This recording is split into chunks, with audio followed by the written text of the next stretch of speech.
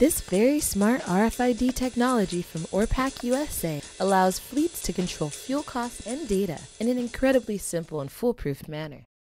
The philosophy behind the company is non-intervention with the driver. And one of the issues we've been hearing repeatedly throughout this conference is that fleet managers are having trouble collecting data. And when you take the bottom line issue out of it, which is the common denominator, is dealing with lots of drivers. If you have 1,000 people out there, it's a lot of drivers that are coming and going to be able to administer collecting your data.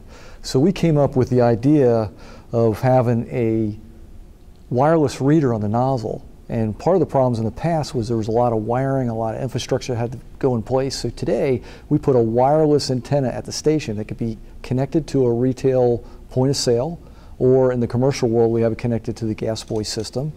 This goes on the nozzle, so if you can imagine, the nozzle goes through this little hole here, and this will read short-range RFID to a device that goes on the vehicle. And in the past, we used to use a ring coil that was like an antenna to identify it, and it works within about 2 to 3 inches. But we simplified it down that we have a nozzle reader that will fit all nozzles by putting a membrane in here and a bracket on the back. So we don't have to have multiple parts. So for distribution channels and oil companies, it's not a lot to maintain. And then from the vehicle standpoint, we used to have different sizing if you had a big Mack truck or whether you had a Volvo car or a Mercedes, straight truck.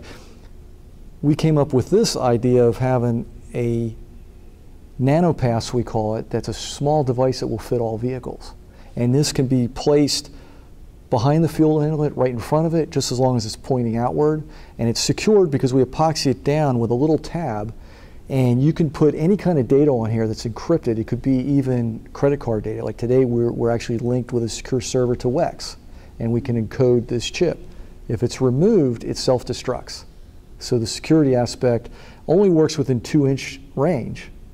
And when I pull it away, it turns away. So, and then through your processor or through a web-based application, you get your vehicle data.